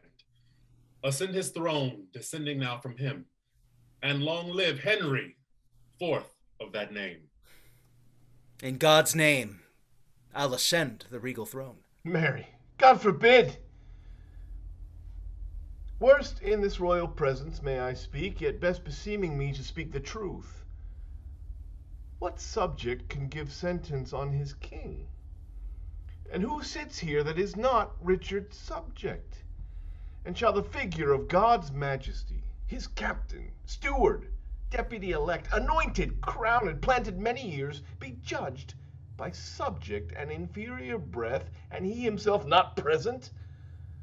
Oh, forfend it God, that in a Christian climate souls refined should show so heinous, black, obscene a deed. My lord of Hereford here, whom you call king, is a foul traitor to proud Hereford's king. And if you crown him, let me prophesy, the blood of English shall manure the ground, and future ages groan for this foul act. And in this seat of peace tumultuous war shall kin with kin and kind with kind confound. Disorder, horror, fear, and mutiny shall here inhabit, and this land be called the field of Golgotha and dead men's skulls. Oh, if you raise this house against this house, it will the woefulest division prove that ever fell upon this cursed earth. Prevent it. Resist it. Let it not be so, lest child's children cry against your woe. Well, have you argued, sir? And for your pains of capital treason, we arrest you here. My Lord of Westminster, be it your charge to keep him safely till his day of trial. May it please you, lords, to grant the common suit. Fetch hither Richard, that in common view he may surrender, so we shall proceed without suspicion. I will be his conduct. Lords, you that are here under our arrest, procure your sureties for your days of answer. Little are we beholding to your love, and little looked for at your helping hands.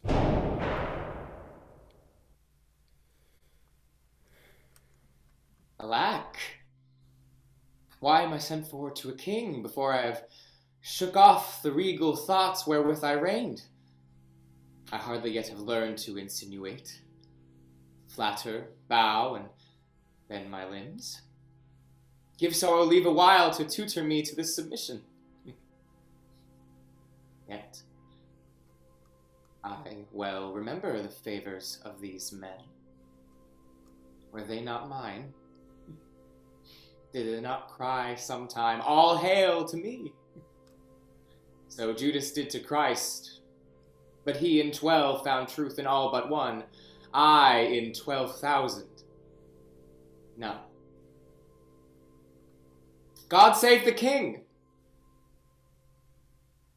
Will no man say amen? Am I both priest and clerk? Well then, amen. God save the king, although I be not he. And yet, amen, if heaven do think him me. To do what service am I sent for hither? To do that office of thine own goodwill which tired majesty did make thee offer, the resignation of thy state and crown to Henry Bolingbroke. Give me the crown. Here, cousin, seize the crown.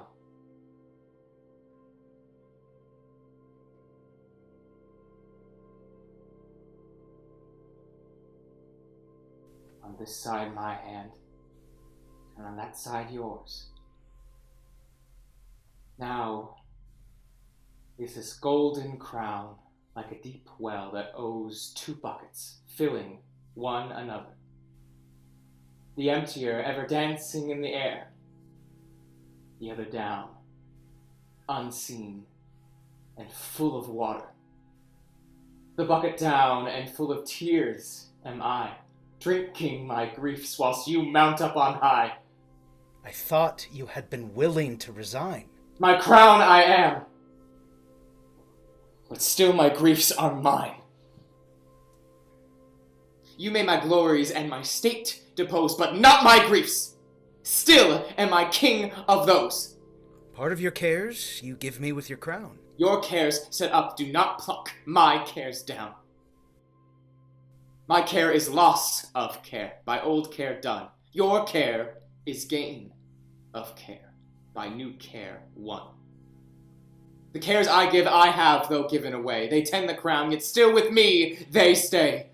Are you contented to resign the crown? No.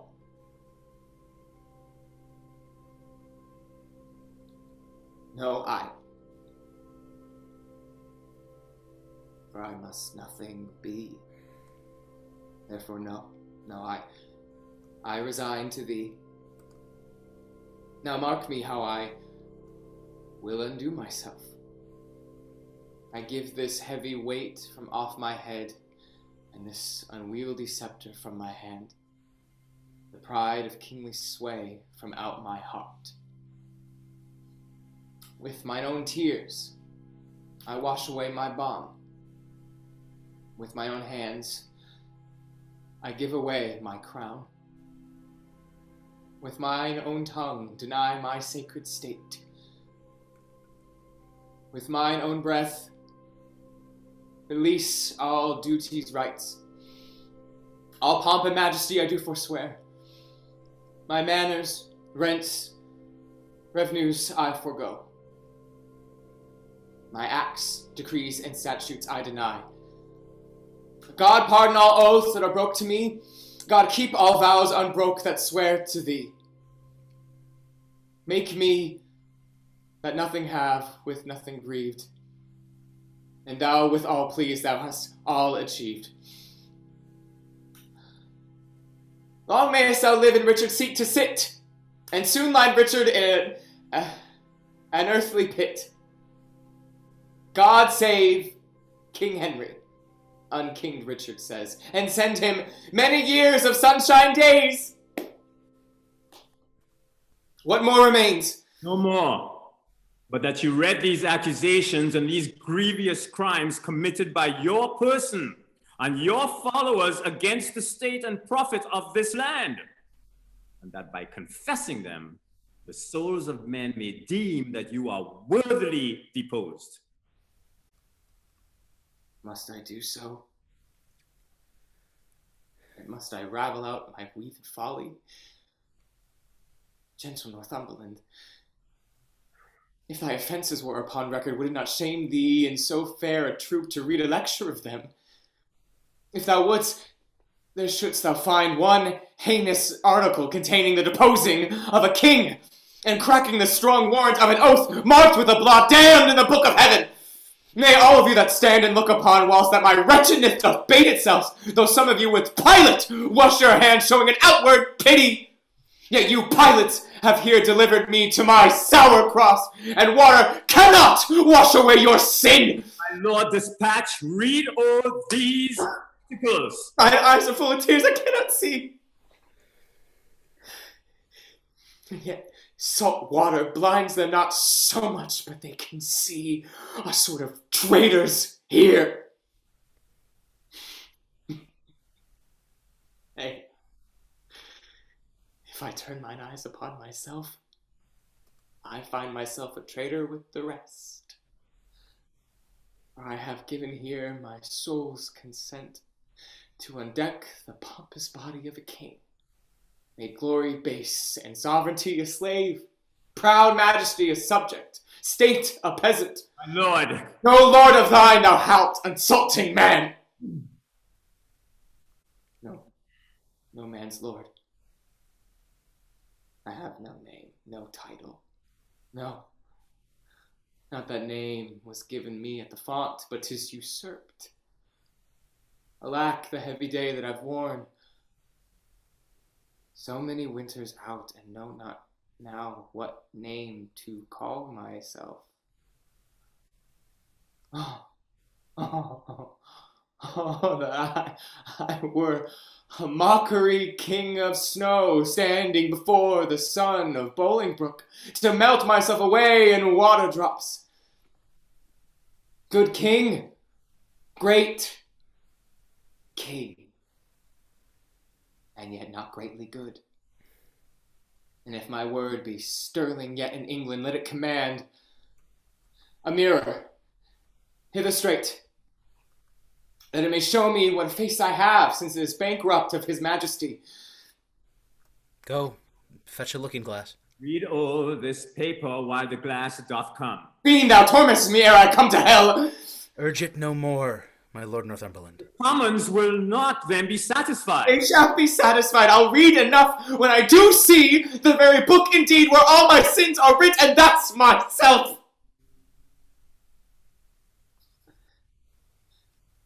Give me the glass, and therein will I read.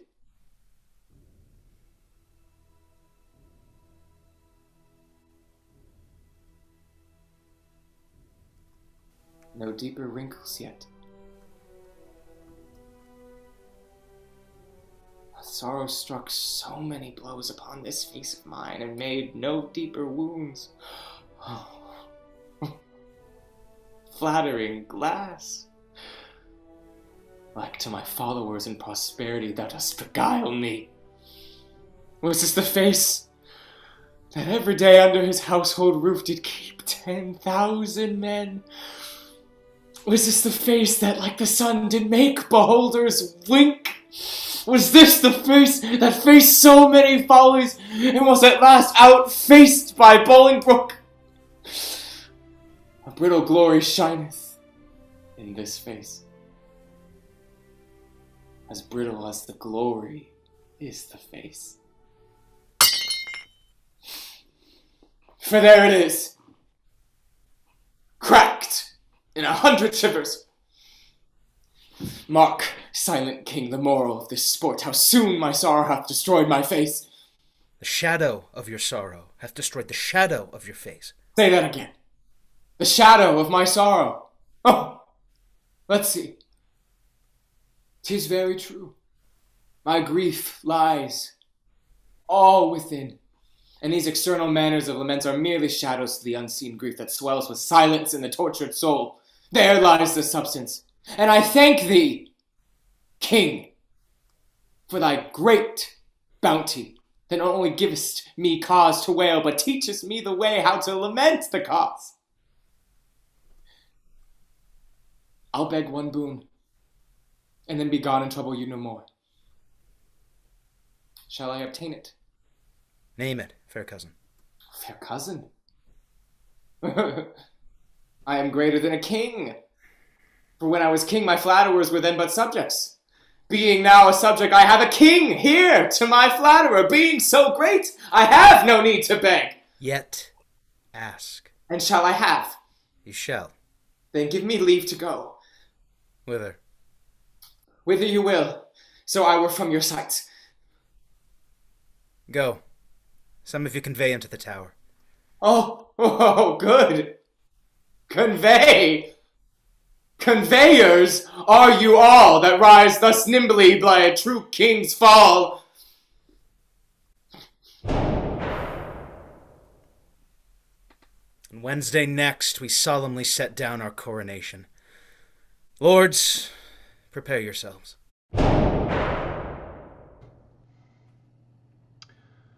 The woes to come. The children yet unborn shall feel this day as sharp to them as thorn. You holy clergymen, is there no plot to rid the realm of this pernicious blot? My lord, before I freely speak my mind herein, you shall not only take the sacrament to bury mine intents, but also to effect whatever I shall happen to devise.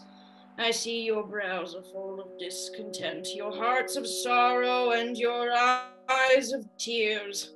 Come home with me to supper, and I'll lay a plot shall show us all a merry day.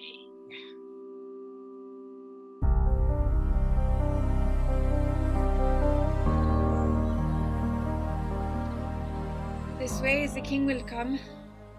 This is the way to Julius Caesar's ill-erected tower, to whose flint bosom my condemned lord is doomed a prisoner by Bolingbroke. Here let us rest, if this rebellious earth have any resting for her true king's queen. But soft, but see, or rather do not see, my fair rose wither. Yet look up, behold, that you in pity may dissolve to dew, and wash him fresh again with true love tears. Thou the model of where old Troy did stand, thou map of honour, thou King Richard's tomb, and not King Richard, thou most beauteous inn, why should our favoured grief be lodged in thee, when triumph is become an alehouse guest? Join not with grief, fair woman, do not so, to make my end too sudden. Learn, good soul, to think our former state a happy dream, from which awaked the truth of what we are shows us but this. I am sworn brother sweet to grim necessity, and he and I will keep a league till death. Hie thee to France, and cloister thee in some religious house. Our holy lives must win a new world's crown, which our profane hours here have stricken down. What? Is my Richard both in shape and mind transformed and weakened?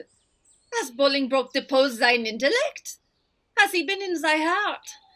The lion, dying, forth his paw and wounds the earth, if nothing else, with rage to be overpowered.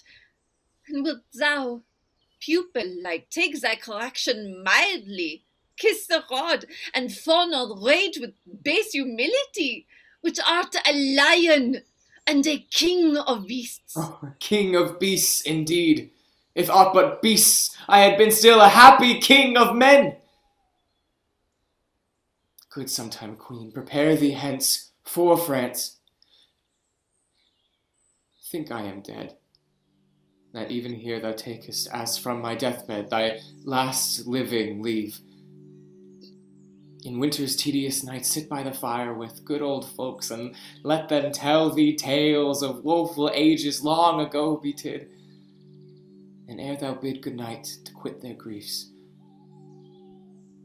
tell thou the lamentable tale of me, and send the hearers weeping to their beds. For why the senseless brands will sympathize the heavy accent of thy moving tongue, and in compassion weep the fire out. And some will mourn in ashes, some coal black, for the deposing of a rightful king. My lord, the mind of Bolingbroke is changed. You must to Pomfret, not unto the tower. And madame, there is order taken for you. With all swift speed, you must away to France. Northumberland, thou ladder wherewithal the mounting of Bolingbroke ascends my throne. The time shall not be many hours of age, more than it is ere foul sin gathering head shall break into corruption. Thou shalt think, though he divide the realm and give thee half, it is too little, helping him to all. And he shall think that thou, which know'st the way to plant unrightful kings, wilt know again, being ne'er so little urged, another way to pluck him headlong from the usurped throne. My guilt be on my head, and there an end. Take leave and part, for you must part forthwith. Banish us both, and send the king with me. That were some love, but little policy. Then whither he goes, thither let me go. So two together weeping make one woe. Weep thou for me in France. I for thee here. Better far off than near, better near than near. Go count thy ways with sighs, I mine with groans. The longest way shall have the longest moans. Twice for one step I'll groan, the way being short, and piece the way out with a heavy heart. Come, come, in wooing sorrow let's be brief, since wedding it there is such length in grief. We make woe wanton with this fond delay. Once more, adieu. The rest let sorrow say.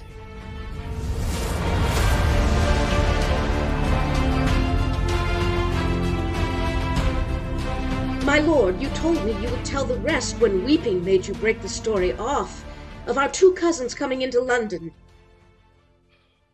Where did I leave? At that sad stop, my lord, where rude, misgoverned hands from windows tops threw dust and rubbish on King Richard's head. Then, as I said, the Duke, great Bolingbroke, mounted upon a hot and fiery steed, whilst all tongues cried, God save thee, Bolingbroke! Jesu preserve thee! Welcome, Bolingbroke! Whilst he, from the one side to the other turning, bareheaded, lower than his proud steed's neck, bespake them thus, I thank you, countrymen. And thus still doing, thus he passed along. Alack, poor Richard, where rode he the whilst? As in a theater, the eyes of men after a well-graced actor leaves the stage are idly bent on him that enters next, thinking his prattle to be tedious.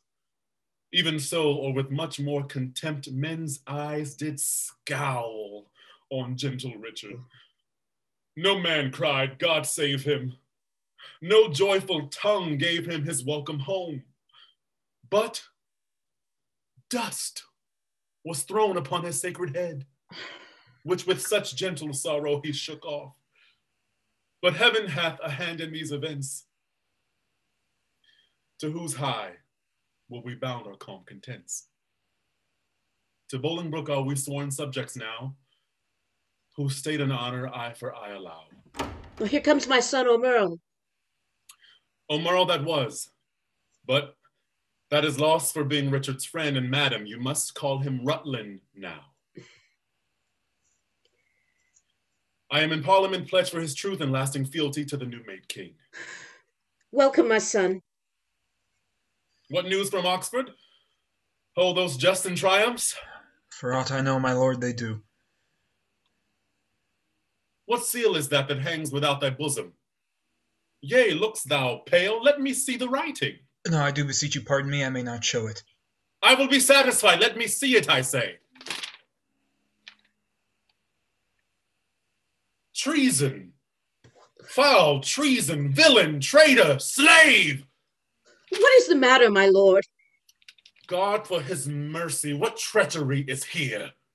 What is it, my lord? Saddle my horse, now! By mine honor, by my life, by my troth, I will impeach the villain. What is the matter, O'Merle? Good mother, be content. It is no more than my poor life must answer. I will unto the king. Strike him, O'Merle. Poor boy, thou art amazed. Hence, villain, never more come in my sight. Why, York, what wilt thou do? Wilt thou not hide the trespass of thine own? Have we more sons, or are we like to have?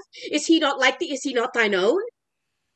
Thou fond, mad woman, wilt thou conceal this dark conspiracy? A dozen of them here have tainted the sacrament and interchangeably set down their hands to kill the king at Oxford. He shall be none. We'll keep him here, then what is that to him? Away, fond woman. Were he 20 times my son, I would impeach him. Hadst thou groaned for him as I have, thou wouldst be more pitiful, but now I know thy mind, thou dost suspect that I have been disloyal to thy bed, and that he is a bastard, not thy son, sweet York. Sweet husband, be not of that mind. He is as like thee as a man may be, not like to me or any of my kin, and yet I love him. Make way! After, O'Merle. Mount thee upon his horse, spur post, and get before him to the king, and beg thy pardon ere he do accuse thee. I'll not be long behind, though I be old, I doubt not but to ride as fast as York, and never will I rise up from the ground till Bolingbroke hath pardoned thee. Away! Begone!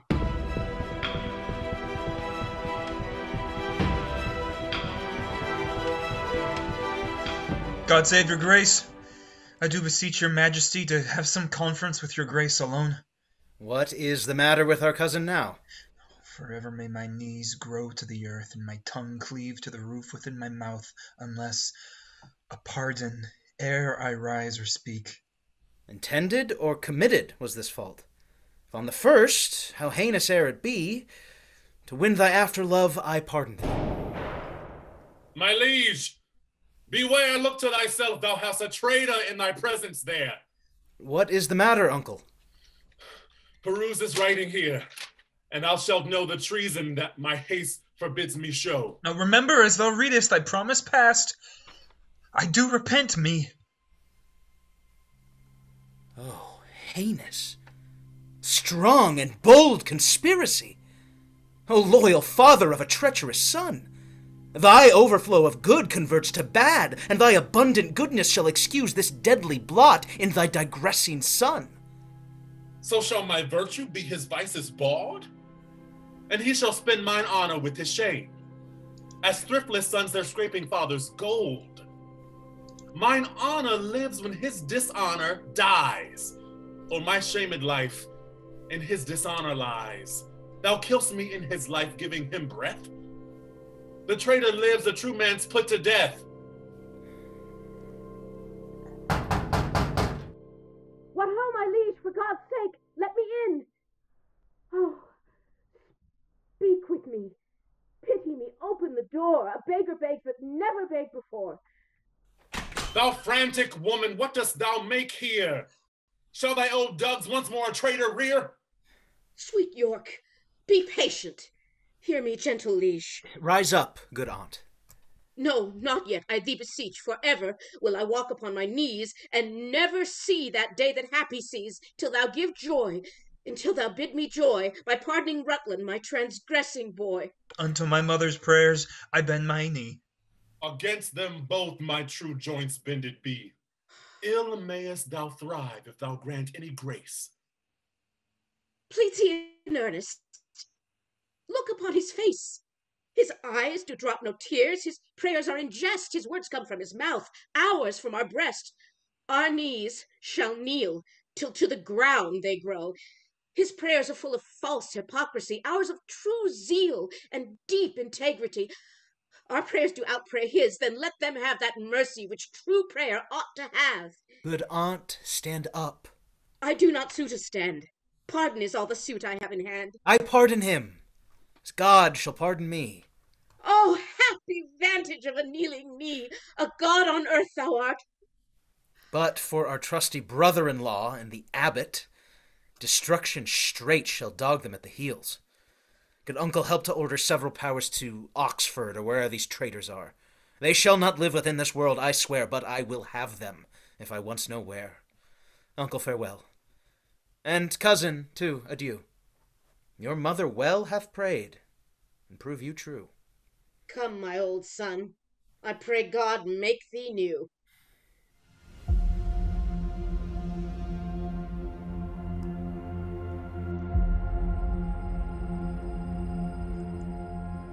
Didst thou not mark the king what words he spake? Have I no friend will rid me of this living fear? Was it not so? These were his very words. Have I no friend? Quoth he. He spake it twice and urged it twice together, did he not? He did. And speaking it, he wistly looked on me, and who should say, I would thou wert the man that would divorce his terror from my heart, meaning the king of Pomfret. Come, let's go. I am the king's friend and will rid his foe.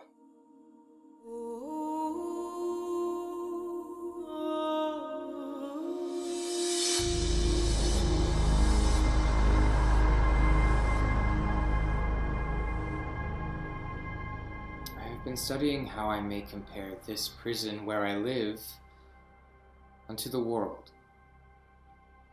For because the world is populous, and here is not a creature but myself, I cannot do it. Yet I'll hammer it out. My brain, I'll prove the female to my soul the father, And these two beget a generation of still breeding thoughts. And these same thoughts people this little world. And humor is like the people of this world, for no thought is contented. The better sort, as thoughts of things divine are intermixed with scruples, and do set the word itself against the word, as thus, come little ones.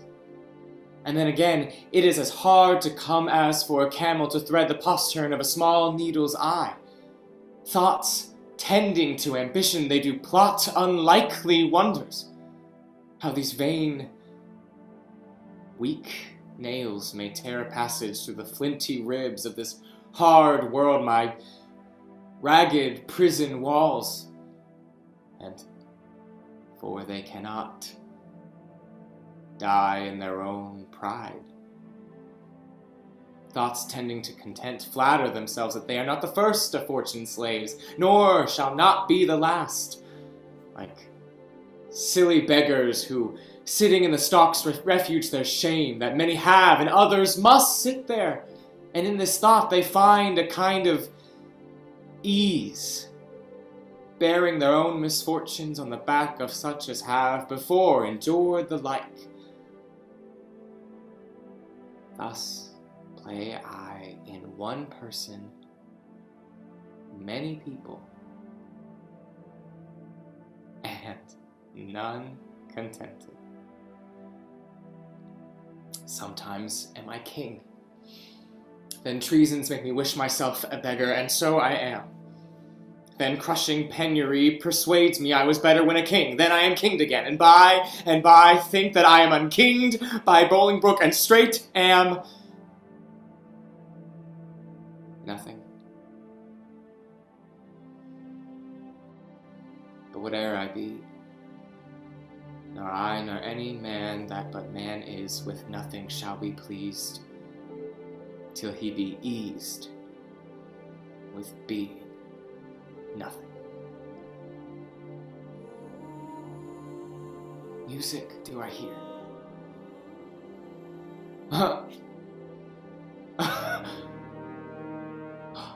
Keep time. How sour sweet music is when time is broke and no proportion kept. So it is in the music of men's lives. And here have I the daintiness of ear to check time broke in a disordered string. But for the concord of my state, and time had not an ear to hear my true time broke. I wasted time. And now doth time waste me. This music mads me. Let it sound no more. For though it have helped madmen to their wits, in me it seems it will make wise men mad. Yet blessing on his heart that gives it me, for 'tis a sign of love. And love to Richard is a strange brooch in this all-hating world.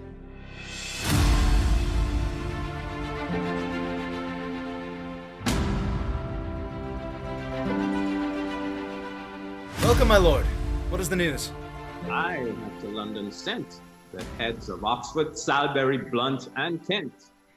The manner of their taking may appear large discourse in this paper here. We thank thee, gentle Percy, for thy pains, and to thy worth will add right worthy gains. My lord, I have from Oxford sent to London the heads of Brocas and Sir Bennet Seeley, two of the dangerous consorted traitors that sought at Oxford thy dire overthrow. Thy pains shall not be forgot.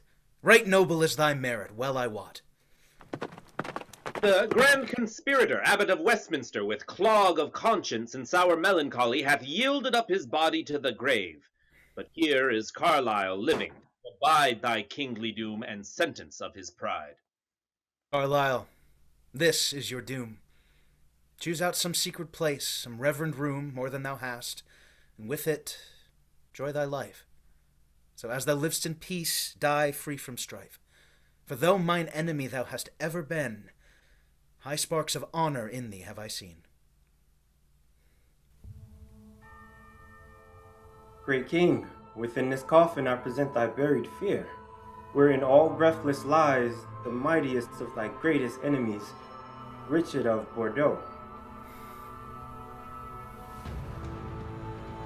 Exton, I thank thee not, for thou hast wrought a deed of slander with thy fatal hand upon my head and all this famous land. From your own mouth, my lord, did I this deed. They love not poison that do poison need, nor do I thee. Though I did wish him dead, I hate the murderer, love him murdered. The guilt of conscience take thou for thy labor, but neither my good word nor princely favor. With Cain, go wander through shades of night, and never show thy head by day nor light. Lords, I protest my soul is full of woe, that blood should sprinkle me to make me grow. Come, mourn with me for that I do lament, and put on sullen black incontinent. I'll make a voyage to the Holy Land, wash this blood from off my guilty hand. March sadly after, grace my mornings here, weeping after this untimely bier.